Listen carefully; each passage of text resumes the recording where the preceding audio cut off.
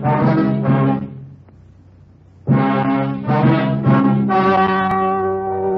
story you are about to hear is true. Only the names have been changed to protect the innocent. Fatima Cigarettes, best of all long cigarettes, brings you Dragnet.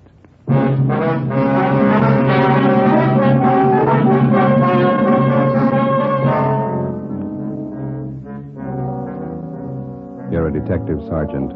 You're assigned to robbery detail. A small bakery shop in your city is held up. A man and his daughter are shot down without reason. Your job, get him. If you want a long cigarette, smoke the best of all long cigarettes. Smoke extra mild Fatima. Yes, Fatima is the king-size cigarette which contains the finest Turkish and domestic tobaccos superbly blended to make it extra mild, to give Fatima a much different, much better flavor and aroma than any other long cigarette. That's why Fatima has more than doubled its smokers coast to coast. Enjoy extra mild Fatima yourself. Best of all, long cigarettes. It's wise to smoke extra mild Fatima. It's wise to smoke extra mild Fatima.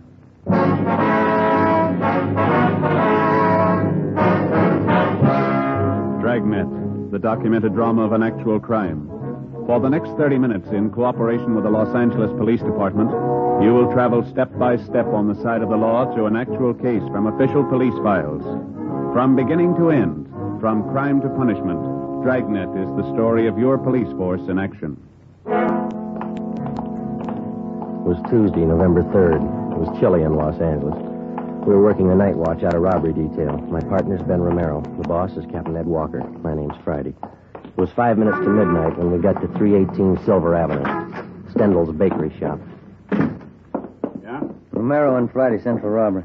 Hi, I'm Jacobs, Unit 16R. My partner Olson's back there in the shop talking to the owner. You answered the call, did you? Yeah, must have been a crazy man. Shot two of them down, cold blood. There they go in the ambulance now. Shot up pretty bad. Mm-hmm. Who runs the place? Swedish family named Stendal. Father, mother, two daughters. All four of them work in the bakery here. Mm-hmm. They all here at the time of the robbery? Yeah, the hold-up man shot the father and the oldest daughter. The mother and the younger girl are in the back, straight through that door. Okay. Thanks, David. Right, Sergeant. Joe. Huh? On the side of the door here. Looks like a bullet hole. Yeah. Hey, Jacob. Yes, Sergeant. You want to call into the crime lab, ask them to send somebody out? Right. Thank you. Hi. You Olson? That's right. Romero and Friday, Central Robbery. Oh, how are you? These are two of the victims, Mrs. Signey Stendal. The girl's her daughter, name's Jennifer. Any other witnesses? Not so far. Neighborhood around here is pretty deserted this time of night. Hold-up man made a fast getaway. The two people who were shot, what kind of shape are they in? The father, Mr. Stendal, he's got a bullet wound in the right shoulder. Older daughter's a lot worse. Her name's June, 19 years old. Shot 4 or 5 times through the stomach. Mm-hmm. You want to stand by? Right, yeah. Okay. Mrs. Stendal, we're from robbery detail. Ja, how do you do? How do you do? Jenny, var snäll och se ansiktsplats på herrarna. 2 stolar. Yes, Mama. You will excuse me for not getting up, officer. You don't feel so well. That's perfectly all right, ma'am. Chair for you, officer. Oh, thank you. I'll get it. Thank you very much. You and your daughter here were in the front of the bakery shop at the time of the robbery. Is that right, Miss Stendal? No. Jenny was back here with her father. That's Lars, my husband. Jenny and I were in the shop in front. Oh, who were you with, ma'am? Jenny and I. Joe? Mama means June, my older sister. She calls her June. Yeah, June. Oh, yeah. Huh. You mind telling us what happened? Well, June and I was scrubbing the floor of the shop. Every Tuesday night we scrubbed the floor of the shop. Then this man came in and pointed a gun. He wanted our money. About what time did he come in? 11:15, 11:20. I don't remember for certain. He wanted our money and I gave it to him. How much was that, ma'am? Jenny, du vet. Hur många pengar var det klassen? $24. $24. Just the paper money. He took it and put it in his pocket. June, my daughter, she started to cry. The man hit her. She cried some more. Then Lars and Jenny came running from the back. Yes, ma'am. The man pointed the gun. He made Lars and me and Jenny stand against that wall. But not June. He took hold of her. Jenny, who fell today? Den vägen din mannen. Han var June. It was getting fresh with her, Mama. The man tried to get fresh with June officers. June hit him. He tried to drag out the door with him. Yeah, June hit him. Hit him good. And he went like that, threw her against the counter and pushed June down. Crazy man. Crazy look. He kicked her. Mm-hmm. Then Lars, my husband, he ran at the man. He heard the gun loud, and Lars fell down. And I screamed. Yeah, Jenna screamed. I turned and I saw the man standing over you. He pointed the gun down at her. Yes, ma'am. Crazy look on him. He kept shooting her 4, maybe 5 times. Jenny screamed. She kept screaming. The man ran out the door. It's all right now, Miss Linda. Had either one of you ever seen this man before? No. Neither did I. Would you know him if you saw him again? Yeah, I think so. I would, officer. I got a good look at him. He was wearing a blue cap like a baseball player wears. Mm-hmm. How'd he get away? Was he on foot or did he have a car? Nobody followed him, but after he left, I heard a car start up down the block, and then it drove away. Do you have anything else to add, Mrs. Stendhal? I hope you catch the man. He's bad. Please catch him. Yes, ma'am. We're going to try. Jenny, var snäll att ge mig Nichols ifrån kassan. Yes, Mama.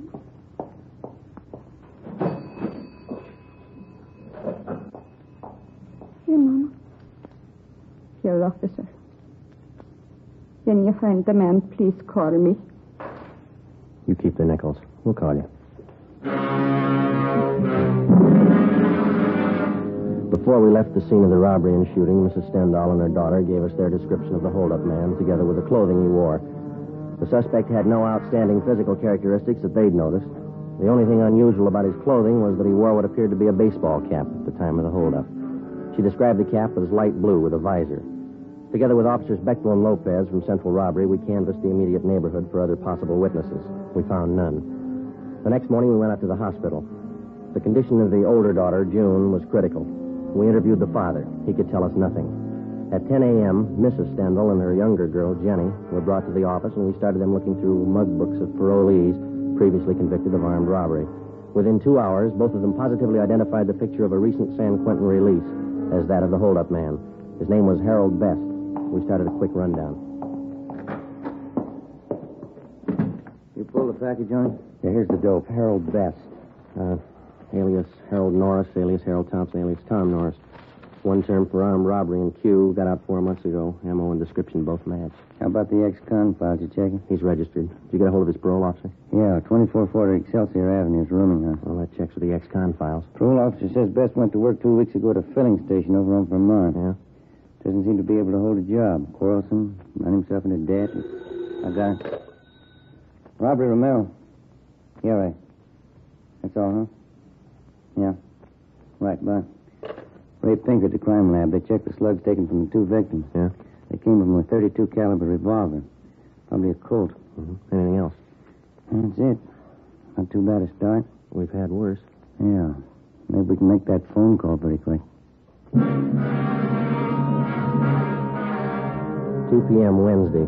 Ben and I drove out to his rooming house at 2440 Excelsior Avenue, and we found that Herbert Best was still living there. We had the landlady show us his room. Besides the usual personal belongings, we came across nothing of consequence. After questioning the landlady, we drove to the service station on Vermont Avenue, where Best was supposed to be employed.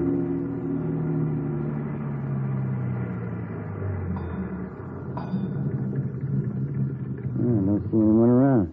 Well, hey, there's a fellow over there greasing your car in the rack. Oh, yeah.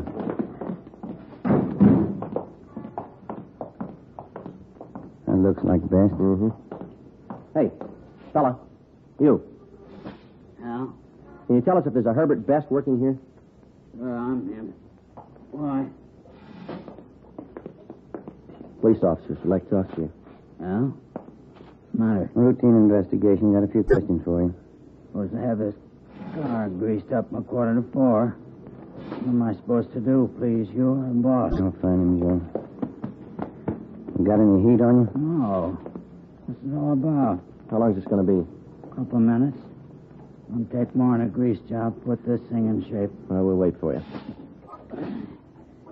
How'd you find me? That nosy landlady of mine? No, routine channel.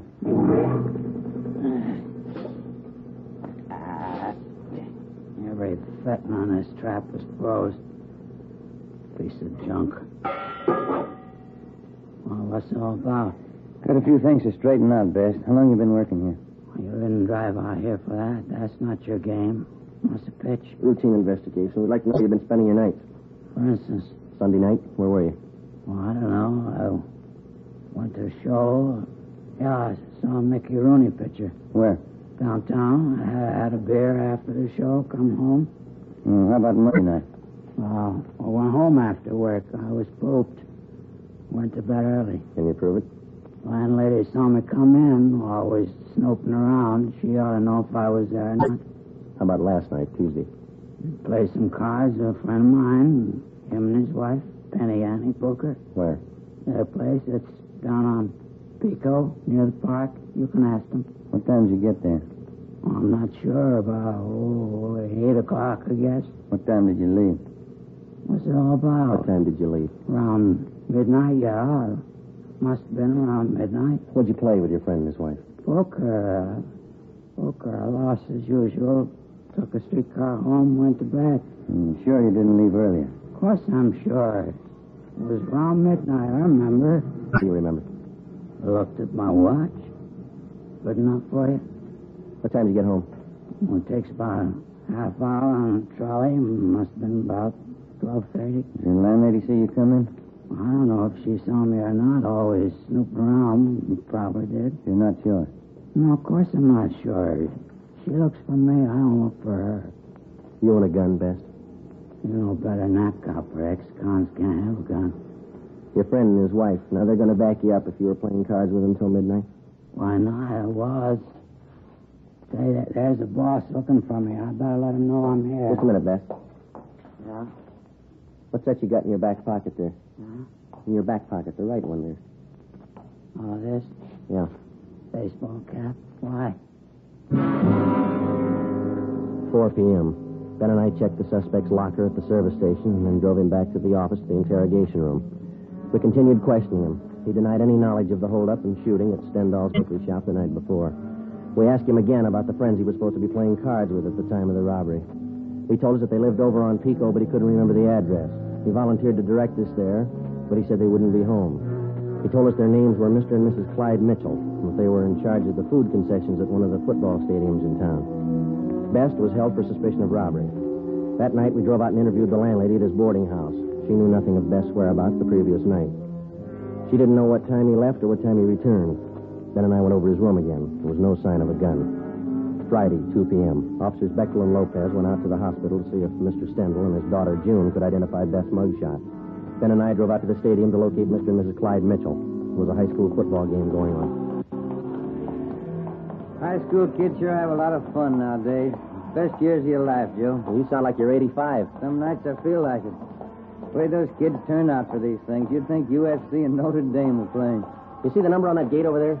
Yeah, 23. Is that the number the gatekeeper gave me? Yeah. Must be the Mitchell stand over there. Come on.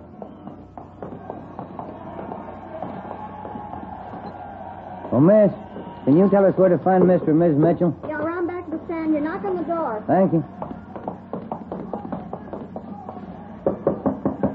Yeah, come on in. You Ms. Mitchell? That's all right. What is it? Police officers. I'd like to talk to you if you have a few minutes. All right, I'm having a bite of lunch, but come on in. Shut the door. Yes, ma'am. Thank you. Well, the food business, you never get a chance to feed yourself. Yes, ma'am. Hey, care for some of these? New kind of potato chips. Revolutionary, it says. Oh? Mother Thompson's puff chips, flavored. Got all kinds, see? These here are a combination, see.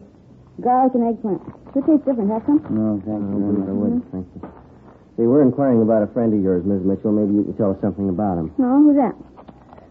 Man by the name of Herbert Best. Herb? Yeah, old-time friend of my husband's. What do you want to know? See him quite often, do you, Ms. Mitchell? Once, twice a month. Clyde and I play cards or go out bowling with him. Herb's pretty good company. Uh-huh. When's the last time you saw him? Early this week, Tuesday, I think it was. Sure, it was Tuesday. Yeah. It was. We played cards. Why? That's your place? That's right, a little poker. Clyde and Herb and me. What time did Best get to your place, Ms. Mitchell? Right after I finished up with the dinner dishes, around 7:45, I'd say. Mm-hmm. How long did he stay? A couple hours. We sat around, had a few drinks, played poker, nickel limit. What time did he leave? Do you remember that? A little before 10, I think. I'm sure that man is important. Sure as I can be. Must have left before 10 because Clyde and I listened to the 10 o'clock news alone. Then we went to bed right after. Your friend Best tells us he didn't leave your place until midnight. Oh, that's not right. I must be mixed up. He left before 10, I'm sure of that. All right, Ms. Mitchell. Thank you. Say, I hope I haven't said anything I shouldn't have. I know Herb's next con. Yeah, He likes to gamble. You're not checking up on him for Tuesday night, are you? that's right. You playing too much poker? We're not playing enough. 3:30 p.m. We located Mr. Mitchell, corroborated his wife's story, and then we went back to the city hall. Officers Bechtel and Lopez were waiting for us. They told us that they had seen Mr. Stendhal and his daughter, June, at the hospital. Both of them had identified Herbert Best's mugshot as that of the holdup man. At a show-up, Mrs. Stendhal and her daughter identified Best. We checked auto records for all stolen cars that might tie in. There were none. We then started to work on the theory that he had taken a bus from his friend's place where he had been playing cards to the Stendhal bakery where the shooting took place. Lopez and Bechtel rode the bus over the same route. It took 43 minutes. Plenty of time for Best to have gotten from one place to the other, even on a slow run. We interviewed the bus driver who'd been on duty that particular line Tuesday night between 10 p.m. and midnight. He identified Best as one of his passengers, but he didn't remember where he got off. The next morning, Ben and I met with Ed Walker, captain of robbery. Hi. How'd you make out? Just saw the deputy DA. Laid out the case for him. Yeah? We got the complaint. He'll be arraigned this afternoon. How strong a case you got? Well, each one of the Stendhal family identified Best. His alibi didn't stand up for Tuesday night. Uh-huh. Then we got that bus driver. He tapped Best, too. And that blue baseball cap. All we need now is the hold-up gun. I hate to spoil it for you. This letter just came through in the mail. Have a look. Thanks. What do you think?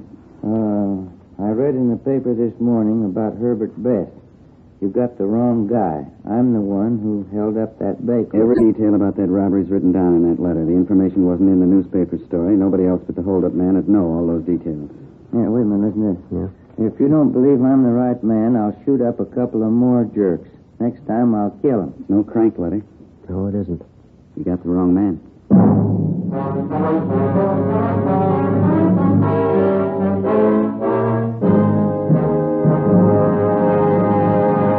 You are listening to Dragnet, the case history of a police investigation presented in the public interest by Fatima Cigarettes. If you smoke a long cigarette, it will be in your interest to listen to this case history recorded by a typical Fatima smoker. Hi there. My name is Bab Beckwith. Bab. That's short for Bethany Ann Beckwith. I live in New York City, and I'm a fashion stylist. The other day, at a showing of the new fall styles, I ran out of cigarettes. A friend of mine, a designer, introduced me to the new long Fatima. I really wish someone had told me about them sooner. Fatimas are a lot milder than the cigarettes I've been smoking, and they have a delightful flavor, too. I'm very glad to recommend them to you, because I know from experience it's wise to smoke extra mild Fatimas. And more smokers every day are finding that out. Actual figures show extra mild Fatima has more than doubled its smokers coast to coast. So enjoy extra mild Fatima yourself. The king-size cigarette, which contains the finest Turkish and domestic tobaccos, superbly blended to make it extra mild. You will prefer Fatima's much different, much better flavor and aroma. You will agree. It's wise to smoke extra mild Fatima. It's wise to smoke extra mild Fatima. The best of all long cigarettes.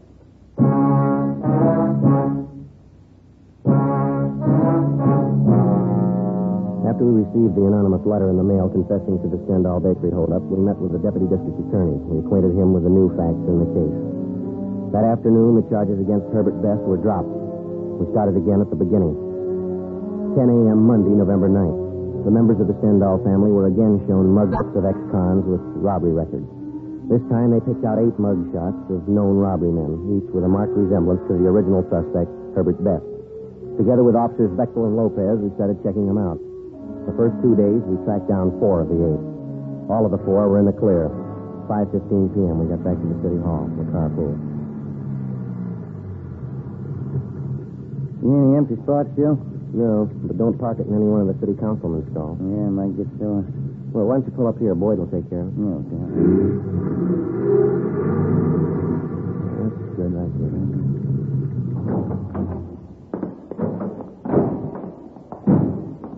Doggone it, I knew there's something I forgot to do. What's that? Oh, they had an underwear sale today. That place down in South Fake, shorts, T-shirts. Wife told me to be sure and get down there. Well, there'll be another one. That place has sales all the time, don't they? Only twice a year on underwear. Stuff I've got's not going to last till next time. Friday? Ben? Wait a minute. Came back. Yeah. Hi, Beck. Hi. What up? Yeah. How'd you make out? 2 men we checked were clean. We picked up something 77th Street Station. Now, go ahead, Ben. Mm-hmm. Well, watch that elevator door, Joe. Yeah, I'm sorry.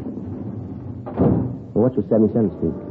Oh, a couple of men in traffic out there covered an accident this afternoon. 91st and Central, hit and run. So? And one of our traffic cars saw the collision, took out after the guy. Chased him 10 blocks. Mm-hmm. And while they were chasing him, they thought they saw the driver throw something out of the car window. Yeah, what? I'm coming to that. When they finally pulled the car over, gray coupe, the driver told him his shoulder was wrenched in the accident. He was on his way to his own doctor. Mm-hmm. Our men took him to 77th Street, had the doc there look at him. Yeah. Well, the doc was treating the guy. Only one of the officers was in the room. Mm-hmm. When he turned to get a drink of water, the suspect slugged him, then the doctor. Jumped out of the window, got away. Teletype's out on him. He went to an awful lot of trouble to beat a traffic rap. Yeah, that's the way to impress the boys out there. They got out of broadcasting the guy, went back to the spot where they thought they saw the guy toss this thing out of his car when they were chasing him. Did it pay off? They found a 32 Colt revolver. Russ Camp's checking it now in the crime lab. What did you say the man looked like? Description measures pretty close to our holdup guy. I'll get it. Robbery Friday. Yeah, just a minute. You bet. Okay. Yeah. Oh, yeah, Russ. Yeah. Okay, fine, right. Russ Camp checked the 32 revolver with the slugs in the Stendhal case. Yeah. Positive make. The gray coupe, which the unidentified suspect had been driving, had been checked out by traffic officers at 77th Street Division. They had found that the owner and driver of the car was a man named Bruno Stock, a 2-time loser with a page full of major and minor crimes to his credit. We checked his mama sheet, and we got out a broadcast on him in an APB. A stakeout had been placed at his last known address. We picked up a sandwich and a cup of coffee for dinner, and then we started checking out Bruno Stock's relatives and friends. By 6 o'clock the following night, we still had no idea where he was. A little after 9 p.m., we got a call from an informant who told us that a Tommy Josephson, a small-time thief and reputedly a friend of Bruno Stock's, wanted to talk to us. We found him in a small apartment over on West 6th. One thing I want to set you straight on. Bruno's no friend of mine. He's in on the heavy rackets. No heavy racket man's a friend of mine. All right, we got it. Now, where's Bruno? He came here tonight, 6:15. Moved right in on me. Didn't even ask me. What do you want with you? Now, remember, Bruno's no friend of mine. Yeah, we got that. Now, what do you want? A gun. He knew I had one. I keep it for self-protection. You can't trust these heavy men. Did you give him the gun? Give it to him. He took it. Shook me down like a rat. Made me go out and buy dinner for him. My own dough. Had to bring it back here from. Yeah. Bruno's no friend of mine. What he does with that gun is his grief. It's out of my hands. When did he leave here? An hour ago, I think. Maybe a little less. Shook me down like a rat. Real heavy guy. Where was Bruno going? I don't know. He's crazy. All them heavy guys are crazy. Talk like somebody with a paper head. Did he tell you where he was going? See a friend of his over in Dogtown. The guy runs a bowling alley. Bruno's going to borrow his car. What for? He's heavy, I tell you. Said he was going out on a heist tonight. Did he ever write you guys a letter? Why? Well, he told me he was going to prove what he wrote to you. Crazy. I didn't get it at all. Yeah. Said he was going out to kill a couple of jerks. 9:30 p.m. We got the address of the bowling alley run by Bruno Stock's friend, and we called the office. An alert for the suspect was broadcast immediately. Together with Gene Bechtel and Lopez, we drove to the bowling alley. Ben and I went in. Bechtel and Lopez covered the outside. It's a good crowd. I wonder where they do business. I don't see any counters. No, neither do I. Yeah, there it is. Way over in front. Oh, yeah. There's nobody behind the cash register. How about that fellow in the white T-shirt standing by the cigarette machine? Yeah, looks like he works here. Let's go. Joe, the guy with him. Just turned towards us. Bruno, come on. He sees us. He's going to the back. All right, you, let's hold it up. Come on. He ducked in there to the right, Joe. Down behind the alley. Hold it up, Stock. The window, Joe. He went right through it. Come on. Here. There he is. Get out. Joe! He's in there, back over the front. Right. Over the fence, Joe. There he is. All right, give it back. Yeah. Come on.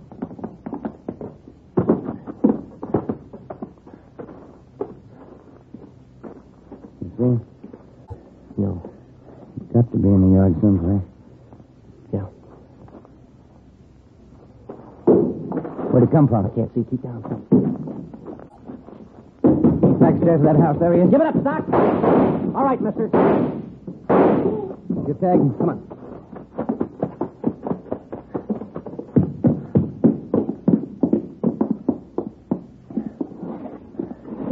What's it look like? Wait a minute. The shoulder wound. You want to shake him down? Yeah. Joe? Ben? You all right? Yeah. Get an ambulance, will you, Beck? Right. I'll throw the cuffs on him. Huh? Yeah.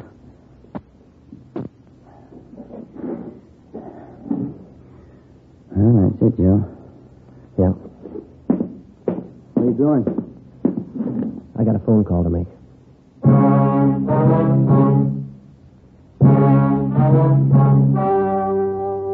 The story you have just heard was true. Only the names were changed to protect the innocent. On February 18th, trial was held in Superior Court, Department 84, City and County of Los Angeles, State of California. In a moment, the results of that trial. And now, here is our star, Jack Webb. Thank you. In the Record Bureau of all Metropolitan Police Departments, there's a special file in which all known criminals are cataloged and cross-indexed according to identifying marks. Marks which help the working detective. And so with the cigarette. The outstanding identifying mark of Fatima is quality. The careful selection and blending of only the finest Turkish and domestic tobaccos to make Fatima extra mild.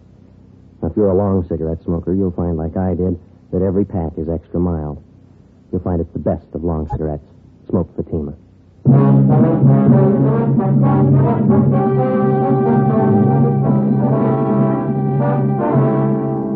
Bruno Alfred Stock was tried and convicted of first-degree robbery and assault with intent to commit murder, 2 counts.